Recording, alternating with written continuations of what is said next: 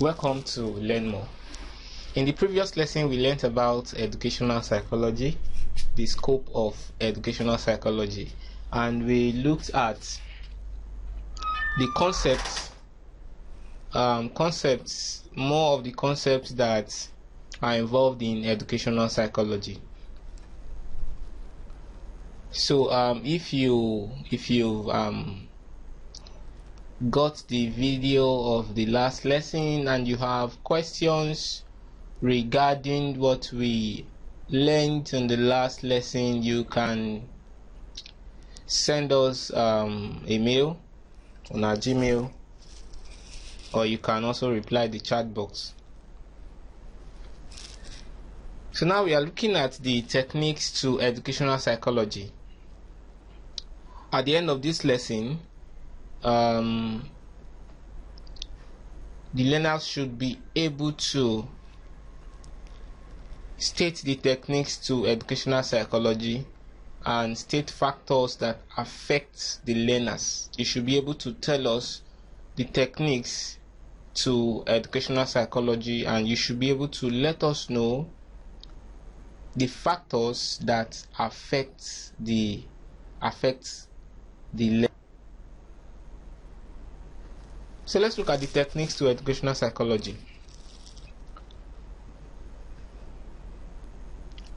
According to Lindgren, 1996, as cited in Schuhan 2007, there are three elements or focal areas in education that concerns educational psychologists and teacher.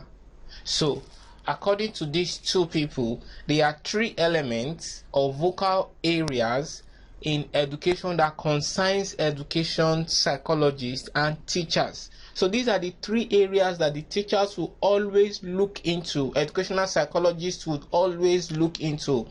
You know who educational psychologist is. I think you should know who an educational psychologist is by now. An educational psychologist is a practicing educational psychologist, someone that is practicing it, someone that does that for his or her livelihood, someone that brings in solution to education, that brings in solution to education. And this person studies this person needs to have good knowledge of psychology, because you are bringing in psychological theory and principle to solve problems in education. So now we are saying that there are three elements or vocal areas in education that concerns educational psychologists and teachers, and they are the learner, the learning process, and the learning situation. So we'll be looking at these three elements one after the other. The learner. Number one is the learner. The learner is the most important element in education, that is of the most concern to educational psychologists. The learner is the most important element that has a that is concerned directly by the educational psychologist. That is, the educational psychologist has a very big concern about the learner. The major concern of the educational psychologist is the learner. In fact, most of the solutions that the educational psychologist would bring into the education is to affect and is to improve the quality of the learners. So the learners, they are the most important element in education. This is because both learning process and learning situation will only take place when there is a learner. So among the three elements I listed, we have the learner, we have the learning process, and we have the learning situation. Now, without the learner, there would not be any learning process. Without the learner, there won't be any learning situation. So since the learner is very, very important for both the process of learning and the situation of learning to take place, then the learner is one very important key amongst the three elements. Now, who is a learner? A learner is a person that makes himself available to a learning situation. and he brings himself to the conditioning of the teacher. So the learner takes instruction from the teacher and conditions himself to the atmosphere or the environment of the learning situation. So whatever the environment used to be like, the learner will just have to condition himself to that environment so that he could be able to learn. I remember then when we were learning, we were doing our NC, that was in our NC days then. We know sometimes we need to climb some staircase of about 2-3 story building to get to a class and and learn. It sounds funny, but we have to condition ourselves to that learning situation. We have to condition ourselves to that learning environment. Nobody would say, hello, this building is so tall. I don't think we have to learn today. We have to look for another building. You as a learner, you wouldn't say that. In fact, you have to get there before the instructor, before the lecturer, because most of them, when they get there before you, then you are not ready for the class. So the learner makes everything possible to be available in the learning environment and condition himself. You see, most times learning is not. Learning does not really look. It does not really look sweet. You have to go through some series of testing. You have some assignment to submit. You have some classwork to do. Sometimes you may not be very, very comfortable coming to school, but you just have to do that. Sometimes you have examination, and there are so many things that the learner needs to consider. Actually, in our time, there are many things you should consider. In recent days now, learning is now becoming fun, where you can learn at home. You have your smartphone, you have your laptops, you have learning devices. You can just go there, on one click you get the learning, and you learn. When these technologies has not been put into education, you know how it looks like. So we are just talking about the learner. We are looking at the learner. So the learner must condition himself to the learning situation and the learning environment. Everything it takes to learn, the learner has to just forfeit that to learn. So, and I also said that, don't forget, the learner is the most important element in education. Is the most important element. So let's go to number 2 now. So number 2 among the elements is the learning process. The learning process refers to all the direct and indirect behaviors, action and reaction that people embark upon when they learn. The learning process refers to all the direct and indirect behaviors, actions and reaction that people embark upon when they learn. That the learners embark upon when they learn. The learning process includes reading, writing, calculating, attending lectures, taking an observation. Those behaviors and manners that you do when you learn. When you are reading, when you are learning, you are reading. It's either you are reading a book, you are trying to answer questions, you are writing, you are calculating, you need to attend classes, and so on. So some other behaviors which are not directly observable include thinking, remembering, identifying, processing, imagining. So most of these behaviors, they are some of the behaviors that are encountered in learning. When we learn, most time we think for the solution, we think for a formula, we try to remember, we try to identify things, we try to process information in our brain, we try to imagine how things look like. Sometimes when the teacher is trying to explain a concept to you, but you are not getting it, you just try to imagine how it looks like in your brain, and what the teacher is trying to say. These learning behaviors they are encountered in learning, and all of them, they are what we call the learning process. So the learning process, we have looked at the learning process. Then number 3 is the learning situation. The learning situation. The learning situation refers to all, and the learning situation refers to any environment of the learner where the learning takes place. The learning situation.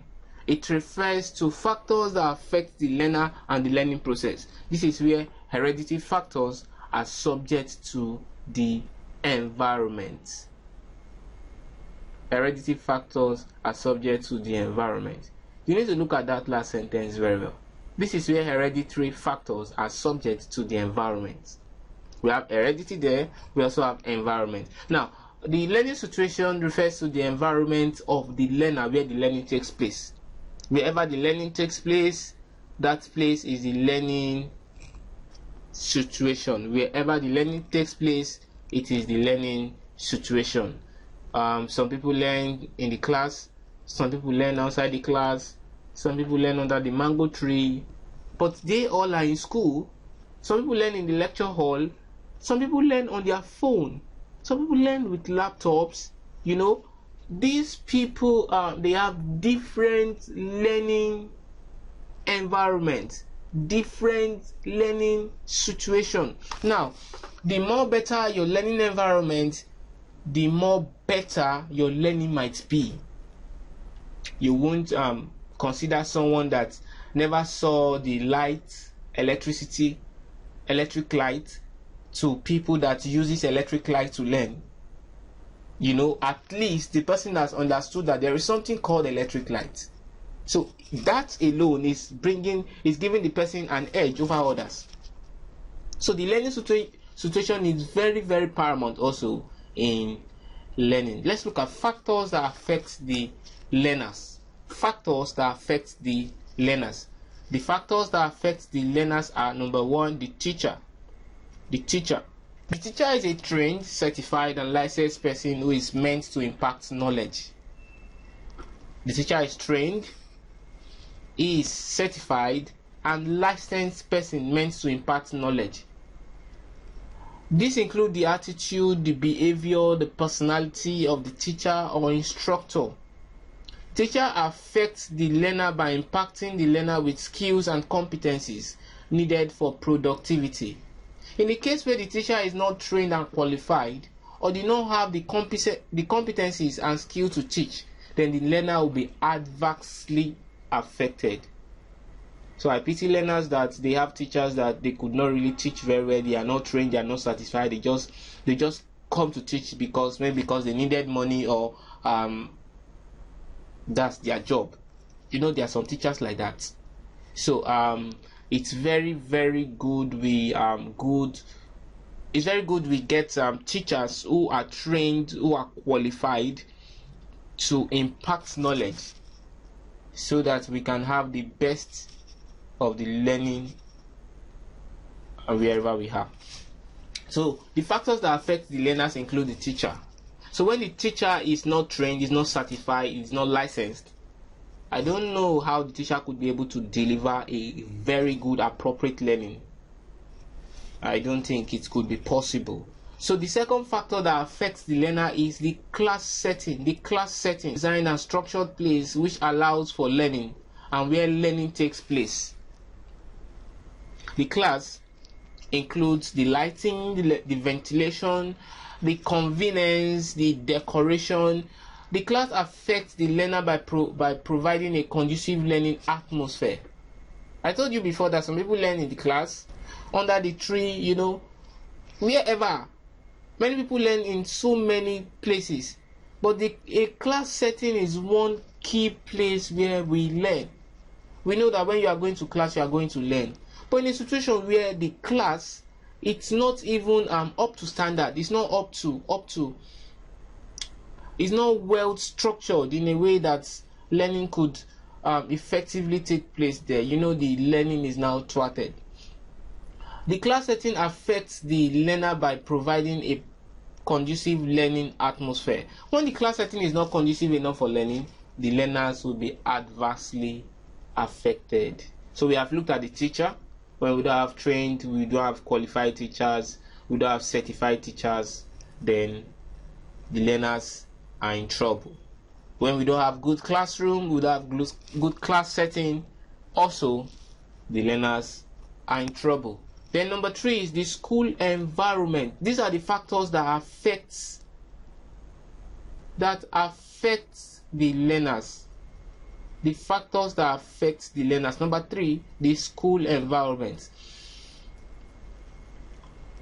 The school environment is the whole structure and components that makes up the school.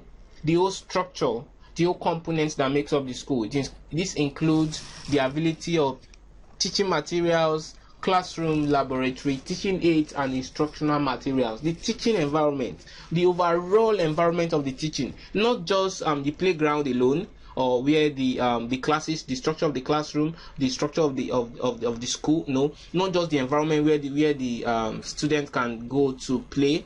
No, not just the toilet, the facilities of the school. No, but every other facilities, be it the classroom, the laboratory, the teaching aid, the instructional materials, the teaching materials, both the teachers. These constitute the school environment. The whole structure and component that makes up the school. Every structure and component that makes up the school is the school environment. Now, when the school environment is not ideal for learning, then it could also affect the learners. Then the next, number 4, is the community. A community refers to a group of people who live together in a specific geographical area. A community refers to a group of people who live together in a specific geographical area. A community refers to specific geographical structure where a group of people reside with a unified aim and interest. The attitude of community towards education has a direct effect on the learners. In a community where they do not agree, they don't love education, then the learners may not get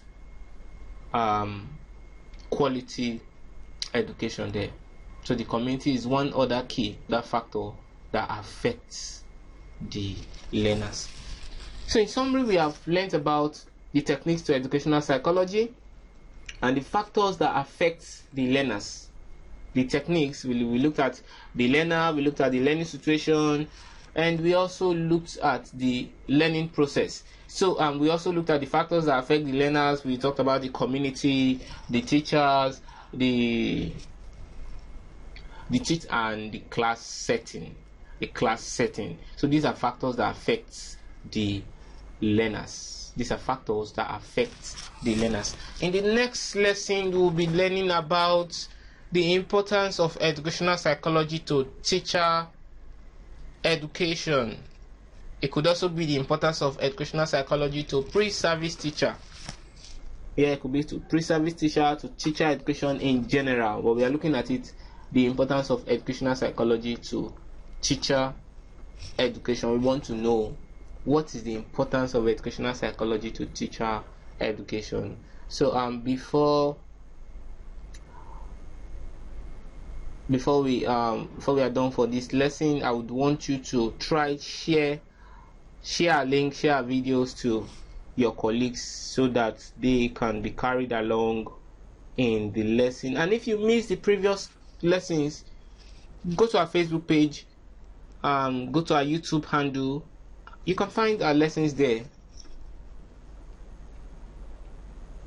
You can get them and utilize them.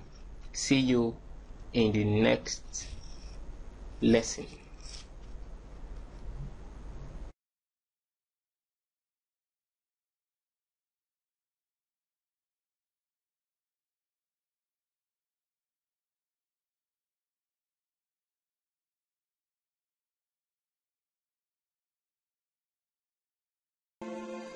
God walked and talked with them in the garden, and there was no suffering, no oppression, and no death. God told Adam, "You may eat of all the trees in the garden, except from the tree of the knowledge of good and evil. if you eat fruit from that tree, you will die.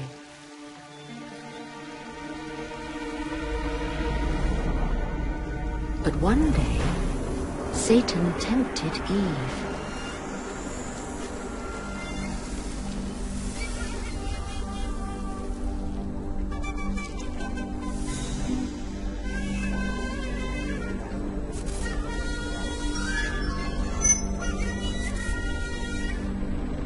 She picked the fruit and took a bite. She also gave some to her husband, who was with her, and he ate it.